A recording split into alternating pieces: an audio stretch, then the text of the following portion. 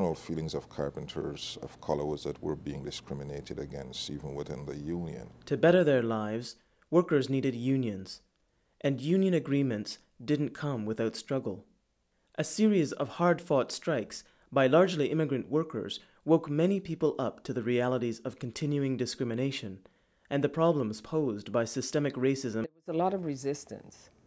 Often you heard that we don't have any problems, and why you're raising a can of worms, and when we don't have any problems. And so from those experiences, I gathered that it must have been very difficult for workers of colors to participate fully in their unions.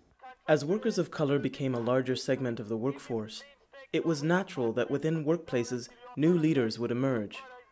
Another kind of challenge would have to be met. Across the labor movement, workers of color were posing questions about how the top positions failed to reflect the changing workforce.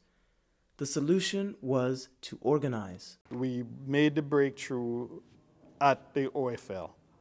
So we decided that the next target is the CLC. We want to see minority representation at the CLC level. By the end of the convention, we had 2 seats. So those are important steps, I think, that we need to acknowledge.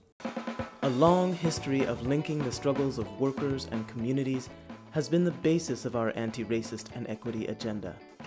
And as we celebrate the diversity of our city and the power of working people to shape their own future, this story will continue. The fundamental value of this movement is equality. And difficult as that may be to achieve, that we stand squarely on the side of fighting for social justice for all citizens, not just the ones who belong to a movement. How do we create opportunities and moments, such as the Labor Council's Workers of Color Conference? The labor movement is the one social movement in society that can make change to the benefit of all workers.